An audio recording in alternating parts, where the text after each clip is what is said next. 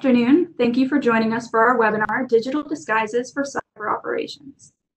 We have two subject matter experts here to talk to you about emerging techniques that today's red teams, threat hunters, and other cyber professionals use to conduct their operations.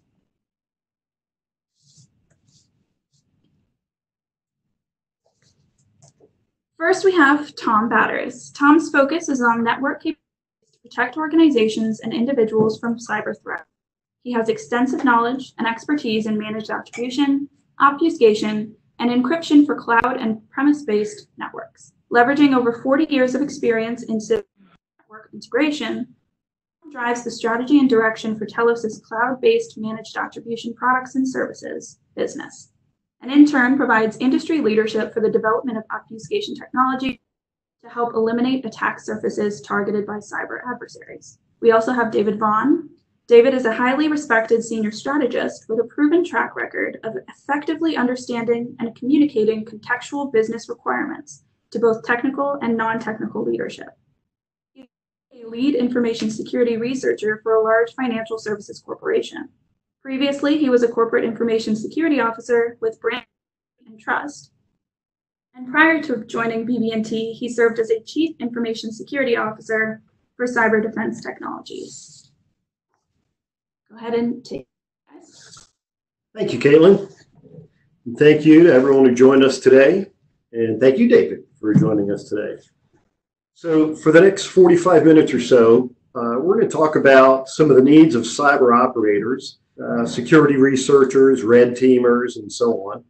The need to avoid detection and why that's important in the performance of their job. And we'll cover things like the need for detection avoidance, some of the digital disguises that are necessary for the performance of those jobs, and talk a little bit about attribution. We'll talk about the setting up of non-attributable infrastructure, and then from the perspective of attribution, the different types, mis-attribution, managed attribution, and why each one is important in specific ways.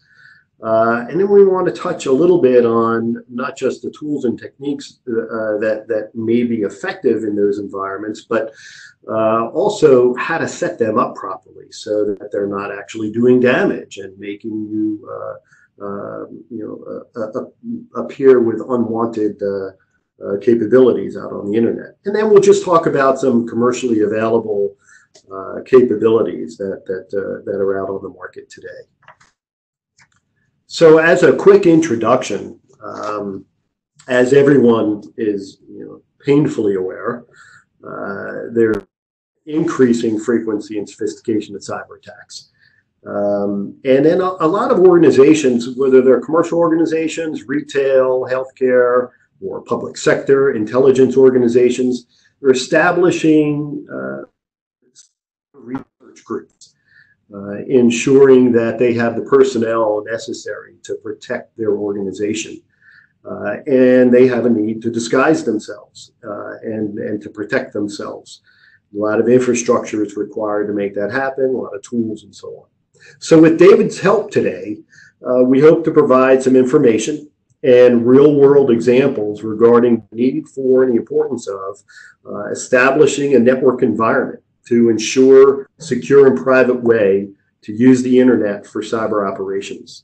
Hey, Tom, thank you very much for having me. I just wanted to start out by saying that my participation in this webinar is not an endorsement of any product by myself or my employer. Any thoughts or opinions are my own as an industry recognized professional and do not represent my employers.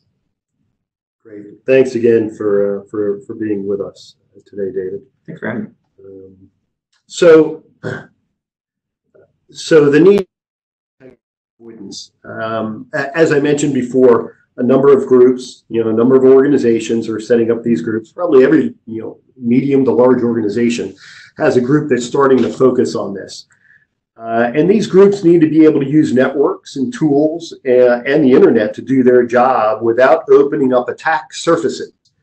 So the various types of cyber ops, they need to disguise their identities or their personnel, whether they're red teams, pen testers, security researchers, and so on.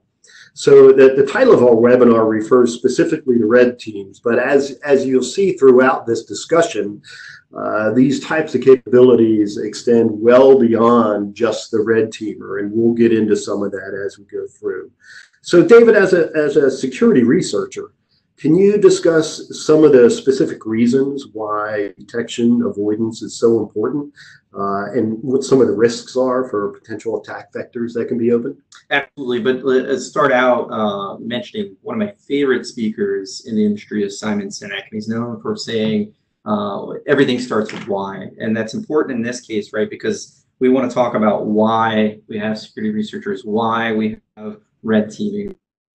The overall goal is reducing risk to the enterprise, right? So red teams and researchers will have inadvertently create false positives with their search activity, or they're limited by inline tools, right? So if there's restrictive proxies in place, they might not be able to have full reign to do the research that they need to do while at the organization. Enterprise may not want that type of data out there, right? Like maybe they're trying to do competitive analysis, and for example, Coke doesn't want Pepsi to know that they're doing competitive analysis, right? Everybody knows that they do that. Nobody wants it tied back to them, right? They want to have a competitive edge. So I think that's the why that starts this conversation of why is it so important to have anonymity, and where that conversation starts, both with the individual or with the enterprise. Yeah, so it's not only about opening attack vectors, but it's also about knowing that they're doing that kind of work specifically. Absolutely. Yeah. So for like I said before, it's not just red teams and pen testers that have this, right? It's there are a lot of other organizations and types of activities that require online anonymity, right? It's desired for more than just the red team activities. And I've listed here just some of the leading requirements for this type, and that we're going to be referring back to these as we go through these discussions. And then we'll get into more detail about these specific things later in the discussion. So when thinking about advanced adversaries, especially with the things on this slide, I think it's important to remember that the good adversaries, right, not the low-hanging fruit, but they collect data from millions of sources. Right?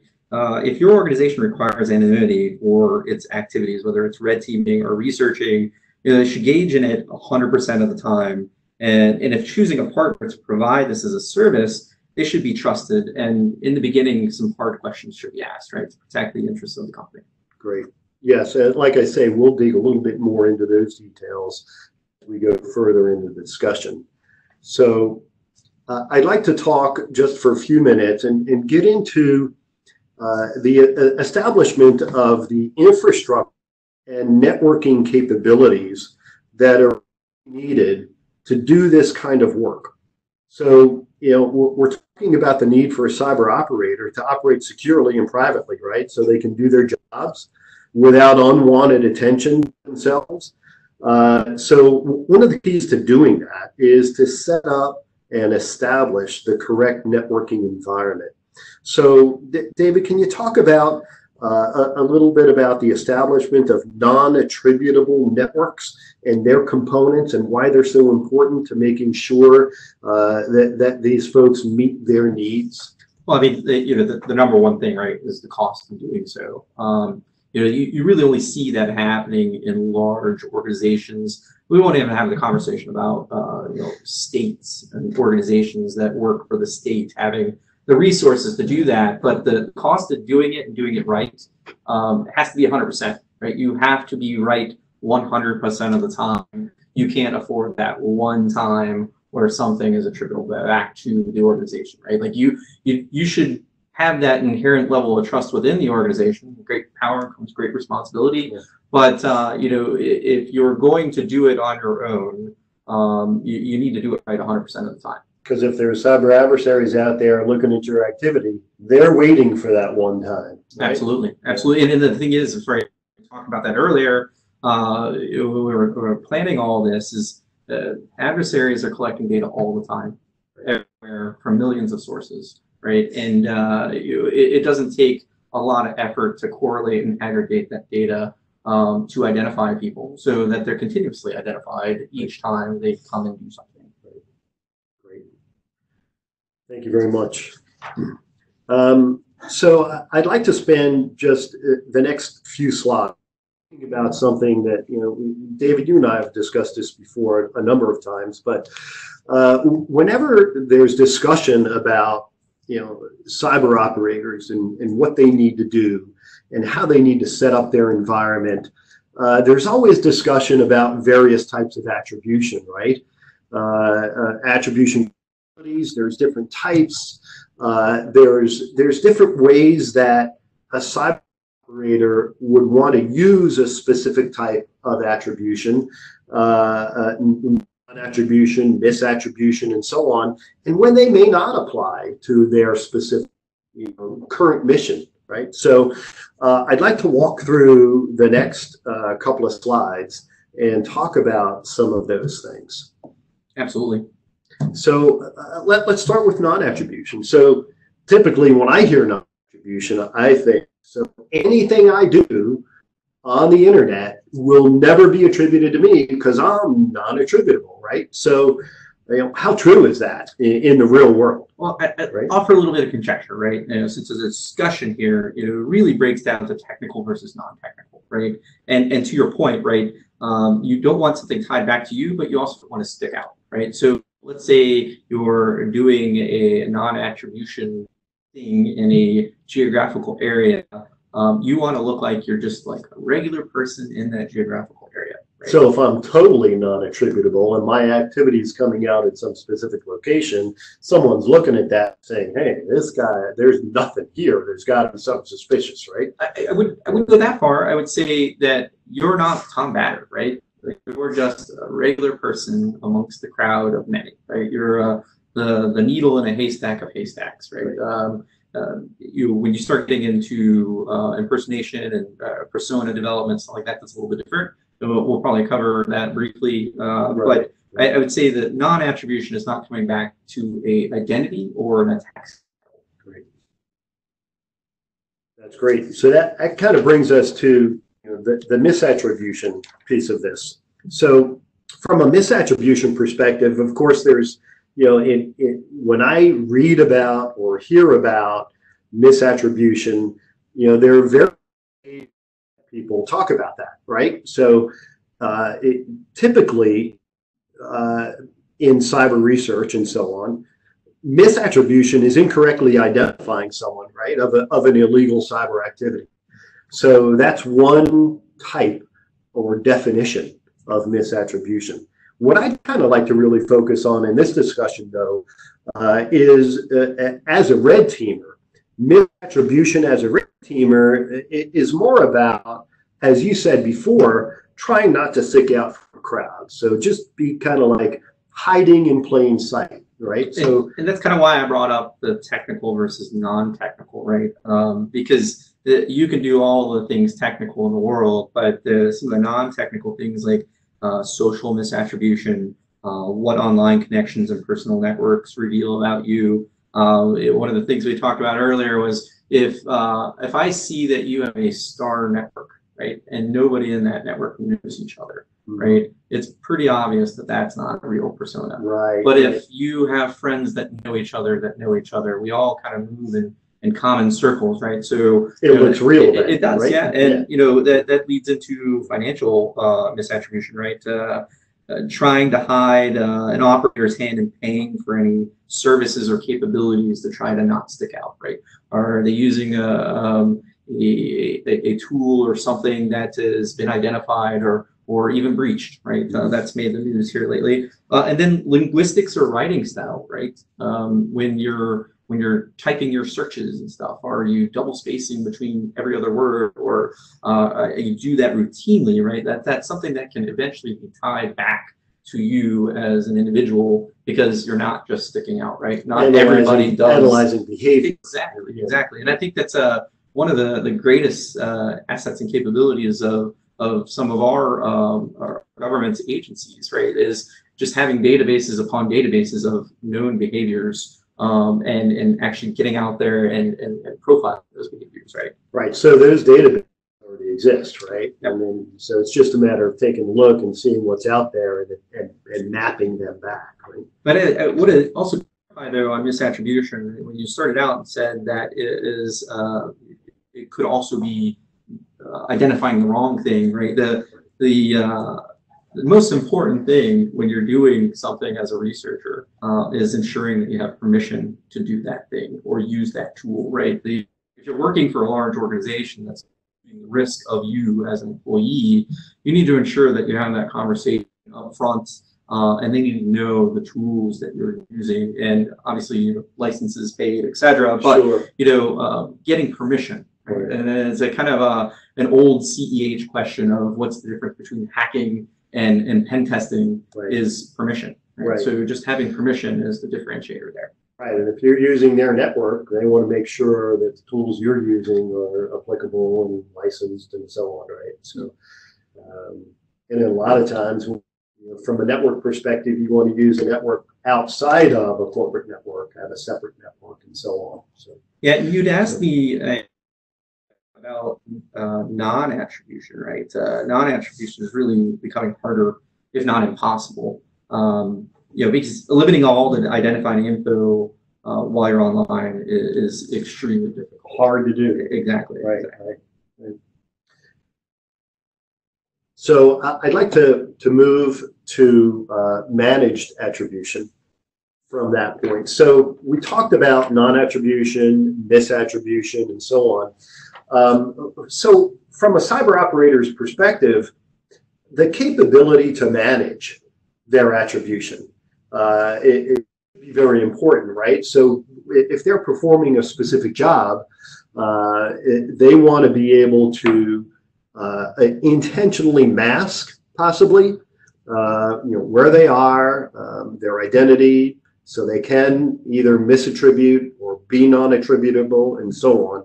So from the perspective of a cyber researcher or red teamer, how important is it to allow the user to be able to manage the levels of attribution in their environment? Well, that's really important, and I mean, that's what allows it to even be referred to as managed attribution, right? Because it's really all about the story you want to convey. It's an active process of requiring the creation and maintenance of visible information that you'll lead others to the desired state of attribution, right? So if I want somebody to think that I am just a random person in a random location, then I need to manage that randomness, right? And it has to be a repeatable process, right? That doesn't become something can be done through static analysis, right? Mm-hmm. Great, thank you. So I'd like to talk a little bit about tools and techniques, and not just tools from the perspective of, what tools do you use specifically, although we can discuss a little bit about some of the things that are done in these environments. But really what I'm concerned about from the perspective of doing a cyber operator's job, using the tools and techniques that they need to do to get their mission accomplished, how do they set up an environment so that these tools and techniques aren't putting unwanted information out for cyber adversaries to see and target them by? And what kind of things can be done to prevent some of that? Well, I mean, so the number one concern to business, right, is doing business, right? The enterprise thing is the ability to do business, and what that business is or how or what the byproduct of the business is varies, but the need to do security at the speed of business never changes. And doing it securely from the beginning ensures longevity and success, right? So, investing in the right tools, the right infrastructure, and making sure that it's done right the first time and those conversations are had from the beginning are critical to the success of the company and the ability to do this. Right. The notes that I had taken when we were preparing, is remembering that at the nation state level, misattribution mis-attribution may undermine a state's credibility and lead to political differences, right? So you can think about the blowout and fallout that could occur from either mis-attribution from a researcher standpoint of being wrong, or if you get to the nation-state level of one nation-state accusing another nation-state of something, even if it's right or wrong, the fallout that it could occur, right? It's pretty intense scenarios. But even to the individual, right? One of the most well-known researchers in the world is Brian Krebs, and that gentleman, fellow researcher, has learned a lot of lessons the hard way unintentionally. He's been targeted. Not everybody's going to agree with what you have to say or the research, even if you're right, even if you have the facts, right? If you're making assertions that can be backed up by quantifiable facts, not everybody's going to want to hear that, right? Yeah. There are a lot of aspects to what we're talking about that, when I think of, problems with cyber attribution and problems with going out and doing research, I think about, protecting myself, protecting my organization, making sure I don't open up attack vectors so that my organization's network gets hacked and so on. But a lot of things you're bringing up are very valuable too, that sometimes people don't think about. If you're out there as a cyber researcher, you're putting information out that someone doesn't like, right? You got to be careful there also. So that's a very important conversation to have. So I'd like to step ahead, and I want to talk about some industry solutions that have been out in the market for quite a while that are available. I mean, the market is there's a lot of industry out there, a lot of folks, tools that are out there to help these types of situations that we've been talking about. From secure VPNs to remote isolated browsers, virtual obfuscation networks, even to the point of deception networks. There's organizations out there building virtualized networks that can be moved, moving targets, taking them down, bringing them back up, and so on.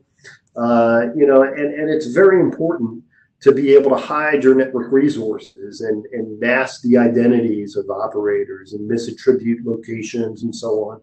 So as a security researcher, David, can you talk a little bit about some of the things you look for in a capability to meet your needs as a security researcher?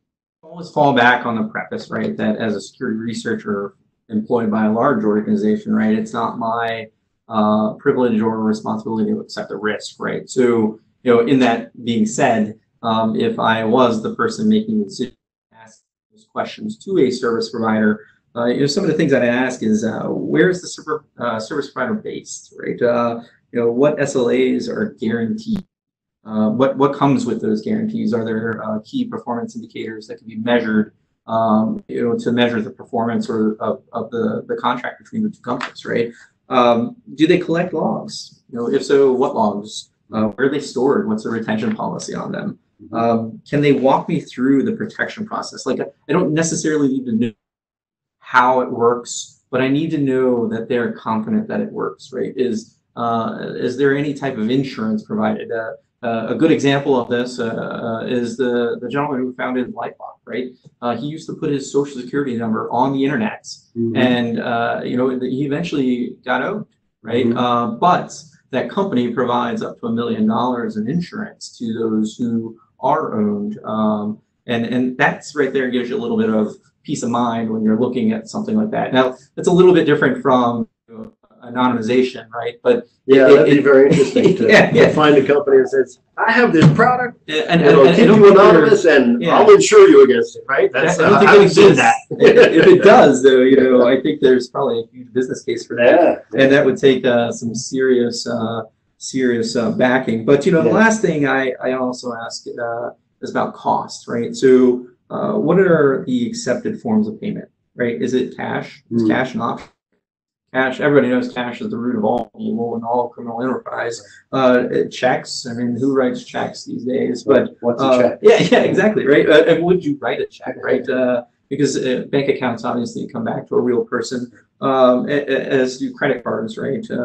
And Bitcoin, right? Everybody thinks there's a level of anonymity with Bitcoin, but that's absolutely not the case, right? Because, that's a very interesting point. Yeah, because I have heard that. It's like, well, we'll just use Bitcoin for that. Yeah.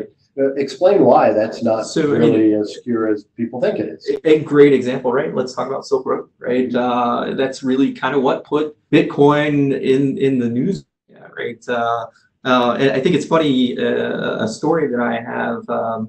I'm part of a cybersecurity working group, the FBI, and when I would talk to our local agent at this time before Silk Road happened, they had an official stance that Bitcoin was not a form of currency. Well, several months later, Silk Road hits the news. I come back and I'm like, hey, what the heck? You said this wasn't a form of currency. And he says, oh, well, we've changed our policy that anything that can be exchanged for something is considered a form of currency. I was like, well, that's pretty laughable, right? But in the Silk Road example, right, there was a U.S. Marshal that was busted stealing Bitcoins from the seized Bitcoins that were seized. This is all in the news, right? And how that person was caught is that in Bitcoin or any cryptocurrency, the blockchain technology makes every single transaction ever made available to everybody, right? So if you have the time and the means and the persistence, you can actually track back a transaction to an individual or an organization, and that kind of goes back to the non-technical conversation of financial attribution, right? Yeah, good point. Thank you very much for that. So when you started this conversation, though, about what things you look for, I think one of the first things you mentioned was where the company's located or where the infrastructure is located.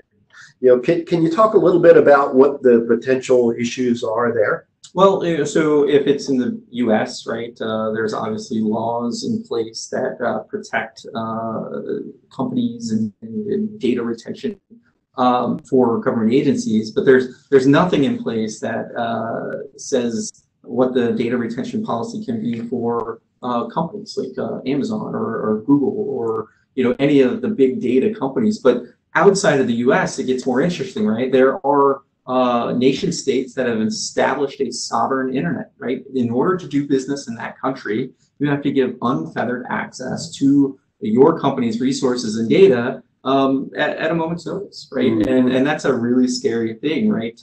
Especially when you're trying to be anonymous in that area, right? The area of operation. Look at Singapore. Singapore has the strictest hacking laws in the world, some of which are punishable by death. Right. Wow. So, you talk about our law here is the most commonly abused law is the CFAA, right? And the penalties for that can be severe, whether you're a researcher or you're a hacker, right? So, knowing the legal frameworks in your geographical area of interest are pretty important to know if you're trying to be have any type of anonymity in that area. Right.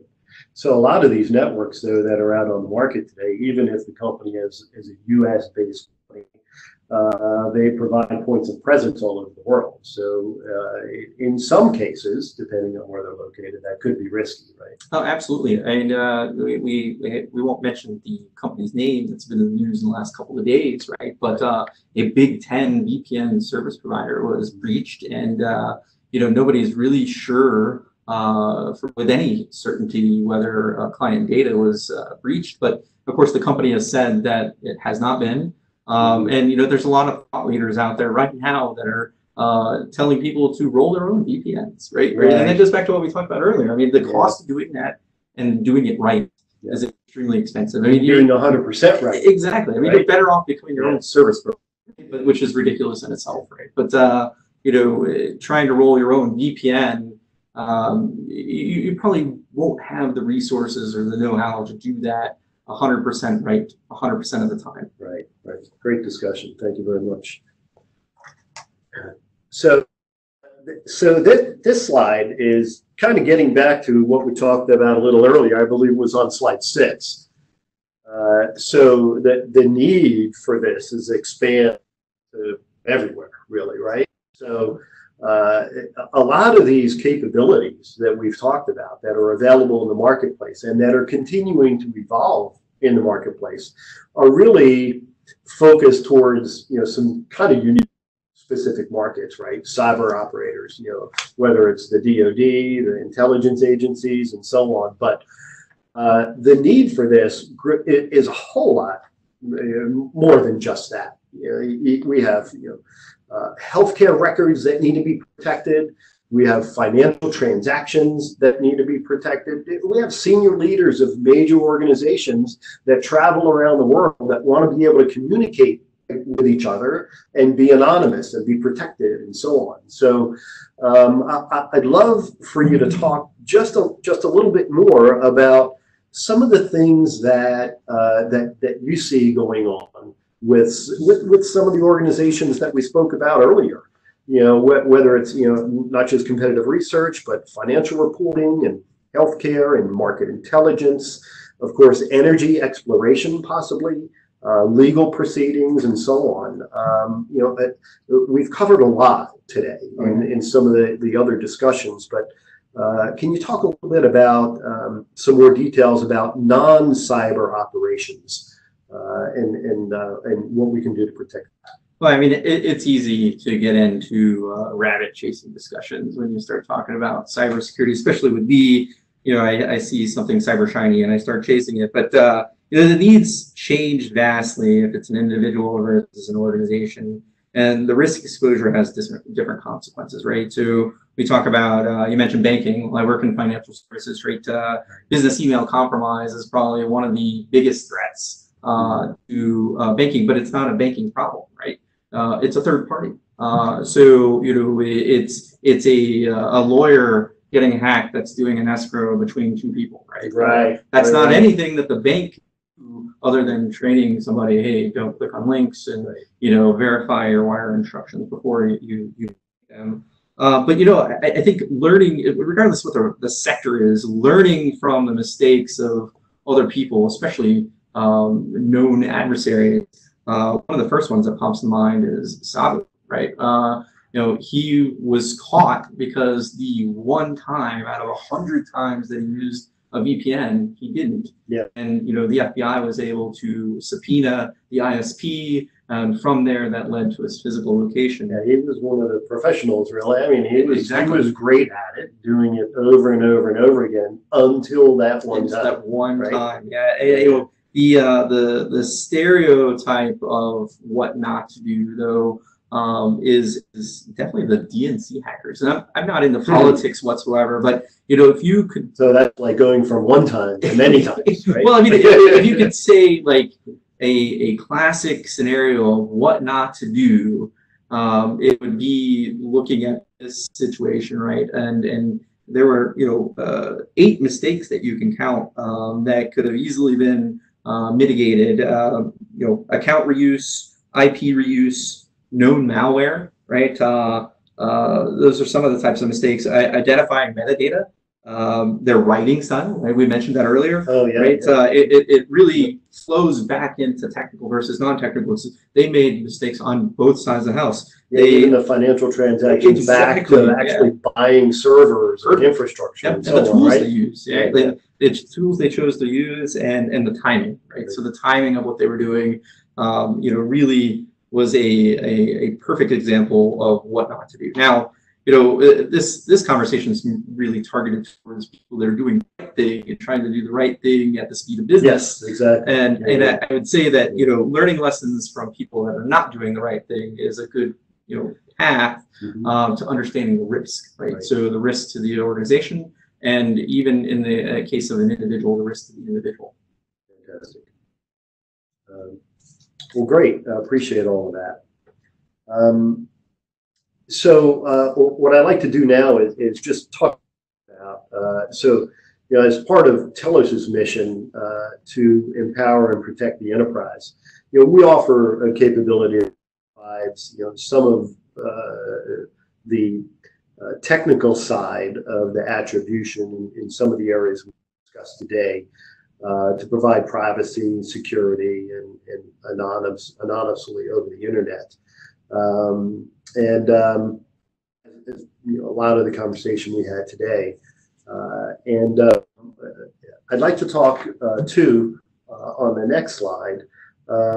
You mentioned earlier, to your point, and I'd like to thank you for bringing that up, that this slide kind of talks a little bit about the capability and an example of technical versus non-technical attribution. And I wondered if you could kind of use this diagram as a way to dig into that just a little bit more. Yeah, and I really love that you chose this infographic, right? Because it just demonstrates how much info is out there and the difficulty involved with non-attribution, managed attribution, and attribution in itself, right? Which kind of brings us full circle to the why conversation, right? Everything starts with why. So, assessing why you need to have a research team or a red teamer, that answer is going to be different for every organization, or even if it's an individual, it's going to be different for every individual. But the slide really does show just a small taste of the things that can be out there. I mean, think about it like this, right? Your browser tells on you. Your computer, the Wi-Fi hotspot that you might be at in a Starbucks tells on you. These are things that you don't have control over, right? You may be using a VPN, but at the end of the day, it'll come back to some type of attributable source, right? That with enough time and persistence and resources could eventually super timeline and put a person at a place at a time doing a thing, whether that thing is a good thing or a bad thing. It follows Locard's principle 100%. And in digital crime or even in this case, digital research, right? It can all be tied back to you leaving something behind. And that follows Locard's principle, right? And when you do something, you always leave something behind. Right. Yeah. So you talked about browsers. I mean, of course, there's tools out there. There's, companies that have products that allow you to go in and set specific attributes, right, within your browser. But I mean, how many attributes are within a browser? You're not going to get them all. Right? There's a lot, and you also don't want to be too anonymous, right? Yeah, exactly. Because then you can be attributed to being a thing doing a thing at a place in time, right? Yeah. So you want to do things like set time and date and location you think you're coming out of, and things like that. But you're right. You number one don't want to be too anonymous. But on the other hand, you want to make sure you catch the attributes that are going out to the internet so that it doesn't lead them back to you. Right? And then you also want to tie back into the legalities too, right? Like there's a fine line between impersonation and non-attribution, right? Yep. So if you're doing something that's non-attributable, you want to just fit in wherever you're trying to work out of, whether it's Germany or whatever location. But you don't want to try to, especially for an organization that's not within a government agency, right? You don't want to portray an adversarial threat or your TTPs. Yeah, fitting in is, that's a great thing that you've taught me in our discussions really over the past, some time that we've been talking, is that, making sure you fit into the environment that you are wherever your location is. That's just so important. It's like hiding in plain sight, right? Yes. So that's really important. So thank you very much, David. I really appreciate your time. I appreciate it. And broader, thank you both for the presentation, Tom and David. Now I'd like to open up the floor for any questions that the audience may have. So please feel free to submit a question into the WebEx Q&A box, or you can submit them directly to the Telos Corporation account through the chat. While we wait for those to come in, I have a question for you guys. Does using a virtual machine help in managing your attribution? Yes and no, right? So I hate this response when I get it from others, right? But it really depends. If that virtual machine does the footprint on the host, I would agree. If you're using that out of a cloud-hosted environment, we can get back into the conversation about technical versus non-technical, right? At some point, you're going to have to pay for that, right? If you're using AWS, they don't take cash. Not to my knowledge anyways, right? And cash is really the only true way to be anonymous, and it's viewed as the root of all criminal enterprise, right? Yeah. However, on the other hand, that an advantage it does provide, a couple of advantages probably, and correct me if I'm wrong, but it does separate your actual device from whatever infrastructure you're using to misattribute your or mask your identity and location, right? So it provides a level of protection if you have information on your device that could possibly go out and create digital exhaust in the environment that is unwanted. Maybe using that VM and setting that VM up cleanly is a way to help provide that level of attribution you're looking for, right? Let's take it to a scary level, right? Let's say you're on a VM that doesn't record any data. It's not persistent at all. You reboot it, there's no evidence on that VM, but you're doing something that's questionable, whether it's cyber research or let's say you're Johnny Joe hacker doing something in a Starbucks, right? It's not the VM necessarily that's going to get you outed. It's what you're doing on that VM that will get you outed, right? I joke about this that every bank robber robs a bank the same way, but no bank robber robs a bank the same way, right? Some people come in and give a note, some people come in guns a-blazing, right? Each person has their own signature, and that's no different in adversarial threats, right? I know back in the day with violent crimes, right? They would send things up to Quantico for behavior analysis, right? There's no way that that's not happening now with cybercrime and the things that you do. Like, do you get on and run an Nmap scan within 30 seconds of getting into your host environment, right? Well, if you do and you don't wait 2 minutes, that's a signature, right? If you do it the same way that's repeatable, it really doesn't matter what you're doing it from. But what I mentioned with using a cloud service provider VM, that provides a little bit of anonymity, but it goes back to the conversation of how do you pay for it, right? If you pay with a credit card, well, if it was a gift card, we can find out where that gift card was purchased at. Anybody with the means can, walk it back to, all right, you bought this gift card at a CVS in New York on 5th Street. Well, you bought it at 9:30. So with the proper subpoenas in hand, that place can turn over their video logs if they exist. And now you have a picture of the person that bought that gift card at the time and the place. And then from there, it just kind of unravels, right? Yeah, so that subject has come up a lot in discussion there. I mean, the financial transactions is really something that can really derive the actual user's identity. Right? But, again, though, the target audience for this particular conversation isn't the adversary. The adversary, right? Exactly. It's the red teamer who's trying to do research, and the Palo Alto firewall is blocking their efforts because they're doing restrictions based on subject matter, right? So sure, but again, if they're building an environment to help them do their job, these are things that they need to be aware of too, right? Yeah, and I mean, talking about Mr. Krebs, right? If the certain organizations I've worked for, if I tried to go to Krebs' website, it was blocked because he writes about hacking, right? And it's blocked by category type, right? There isn't a category type for cybersecurity researcher, right? It's hacker. Yes. Well, good. So hopefully that answered the question. I think it really depends. It may not be the action that's happening from the VM, but what you're doing with the VM that actually attributes you eventually. We have a question from Sandra. As red team pen testers use to access an environment, and what tools do you use during your assessment? It's probably two separate questions. Yeah, so a good magician never exposes their tricks, right? But what I'd say is, ensuring as a red teamer that you've had that conversation with your employer and the scope of what you're doing with red team activities has been thoroughly vetted, and the risk has been accepted.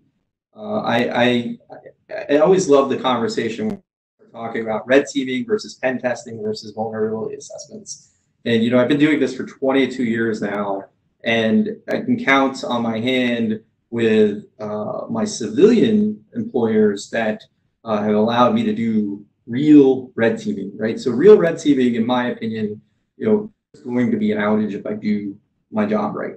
It's really the measurement of the resilience to the specific attack vector and how you do it that is measured, and you're getting a score based on your resiliency to that thing, right? Anything else, there's a debate about pen testing and vulnerability assessments, but really it boils down to the risk acceptance that the client or the organization is willing to accept. And as a follow-up to that, who should you talk to, or which departments in your organization, to make sure you have the right protections, air cover in place before undertaking evasion techniques? Well, I mean, it all starts with your most. At my organization, there are several stakeholders. There's legal, there's public relations, there's, so you have to have media training, right? You have to know what you can talk about, what you can't talk about. It's really no different than working in a classified environment versus an unclassified environment. Even when you're debriefing the client, you have to be careful on how you do that so that there is no hurt feelings or nobody feels like they were unnecessarily targeted. If social engineering was allowed, right, the organization that you work for might take that offensively, right? That you didn't trust them, that you took advantage of their trust in you. And those are all things that are important to remember. So that's why it's important to have legal at the table. It's important to have somebody from HR at the table. If your organization has a corporate investigations team, they should have a seat at the table to kind of vet what it is that you're trying to achieve with a true red team. I mean, a true red team encompasses physical security and the technical security controls. So when you're doing that, there's a lot of risk that has to be talked about. If your organization has armed guards, right, that's a huge risk, right? Like, they need to be aware that this is happening. And at times, a lot of those responsibilities lie on the shoulders of the red teamer, the research. These types of capabilities are really just starting to become evident in small to mid-size, even some large companies. So red teaming, cyber researching within these commercial organizations may be something new to them, right? Mm-hmm. So a lot of times it's on the shoulders of the researcher themselves to make sure they bring the right folks together. Is that true? Well, I think it takes a lot of maturity too, right? One of my industry mentors, Chris Neckerson, owns a company called Layers, and they are fantastic at red teaming.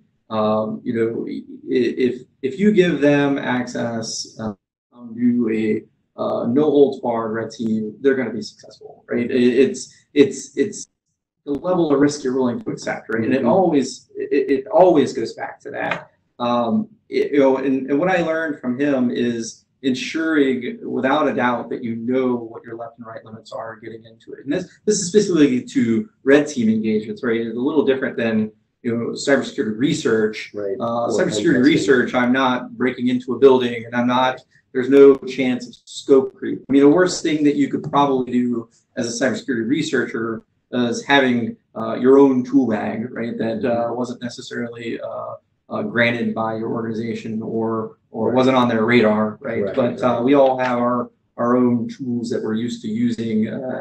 I would think that as a red teamer, you need to make sure that you have permission to do what you're going to do, and they understand the risk of what can happen if it goes wrong. Right. Sense. Great. Okay, we have another question. Can we just use a silo cloud browser instead of using non-attribution techniques? Well, so there's several products other than just a siloed browser, and there's a number of companies that provide that type of service. What I would question though is what controls do you have with that particular tool? And I won't get into a vendor conversation, right? But can you change your header controls? Can you change what the user agent is? Can you manipulate anything? Because if you can't, those are things that could now make you right. You might not necessarily be called out as company X doing thing Y, but you'll certainly be called out as using a tool which could get you blacklisted for the type of research that you're doing. Okay, and last question. Do these capabilities rely on IP hopping for network obfuscation? So there are a number of technologies in the market are what's called IP hoppers. In fact, go back 4 years when these types of products first started coming out on the market. A lot of the secure VPNs on the market are can be termed an IP hopper. I mean, what they do is they allow you to access a VPN. They switch your IP address, and then you're out on the internet with an IP address that's not your physical IP address. So that's kind of a typical IP hopper kind of solution. And that's one level of capability that's in the market. There are a number of other capabilities in the market, like taking that first step really to use VPN to connect to a different type of a network that really protects you inside. It creates a private network in the internet, for example, that provides multiple other levels of network obfuscation, varying data paths, multiple layers of encryption that eliminate source and destination IP addresses so that activity can't be traced back to the source and so on. That's well beyond an IP hopper type of capability, but they can be used in conjunction with each other. As can us, whoever asked the silo question before, taking an isolated browser and using that as the jump off point to an obfuscated network. So there's a number of different ways that these networks can be architected to meet the specific needs of the user. Well, a caveat onto that, right? So part of our discussion was technical and non-technical, right? And the IP hopping specifically is a technical control, but once I make this comment, we'll talk about the non-technical stuff. So when you are having those difficult conversations with the service provider, if you can have them, right? There's some that won't even respond to you. But what is their pool of IP addresses? Right? Nothing's truly random. So if they only had 100, and let's say they only had for a particular area of operations that you want to work out of, right? How truly random is that? And it goes back to what I was talking about. It's about your actions, attributable, right? That make you stick out. Sure, you may come from a random IP address in country X, right? But the whole point is to not stick out in the crowd, right? But the minute that you come from the same 50 random IPs and you're doing the same thing over and over, or you're looking for the same over and over, that very quickly allows you to be attributable. And that goes back to our conversation on non-technical controls, right? How did you pay for all of this, right? And in your social networks, right? If I can establish a method of payment for you, individual, and then I can now uncover your network, and I see that people within your network know each other. I know that I'm probably dead on, that I'm correct with my assertion of who you are, where you're coming from. But if I see that your network is full of people that don't know each other, have no ability to collude with each other, then that might be a fake persona, right? But I always caveat any discussion about attribution, non-attribution is that one with the resources and the means and the time can attribute a source. Sure. And then getting back to the IP hopper question, there are a number of different technologies that are available in the market today, and capabilities have a dynamic IP hopping capability within their environment. So you may have one hop to get you to a capability, and then there are multiple hops within that environment, and those hops change all the time. They vary. So there are a lot of technologies available in the market to help these cyber operators do their job. You just got to find one that takes cash. Yeah. Good point. Well, thank you all for joining us for our webinar. Thank you again, Tom and David, for that lively discussion.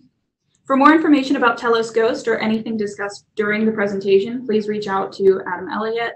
His information is on the screen now, or visit our website, telos.com. Have a great day.